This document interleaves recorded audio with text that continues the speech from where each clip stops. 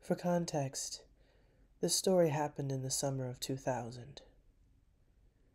My friends, JF and JD for short, and I all grew up in our small town in Ohio.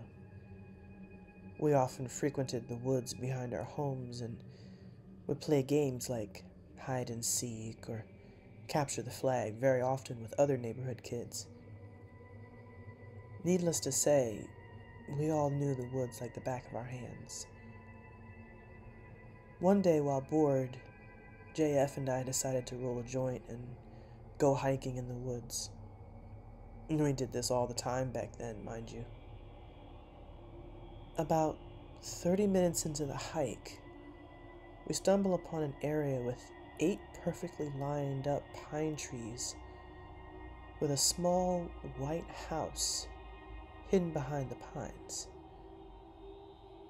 We had never seen these trees or house before in this area, so we were thoroughly confused. We could see no trails or driveways leading to the property, so we had no clue how this house could have been built out in the middle of the woods. The house, from all outward appearances, seemed to be in good condition for the most part and mostly unassuming.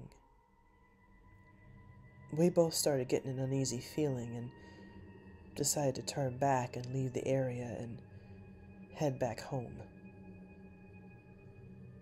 Segue to a couple of weeks later, I'm over at my friend JD's house to play some PS2 and chill.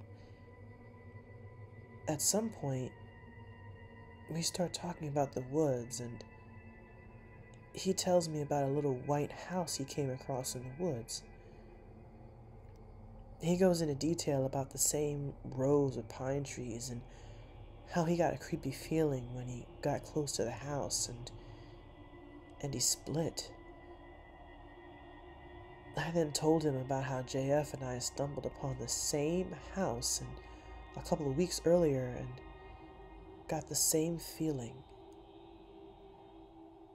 Later that weekend, all 3 of us decided to go back to the woods to go explore the house.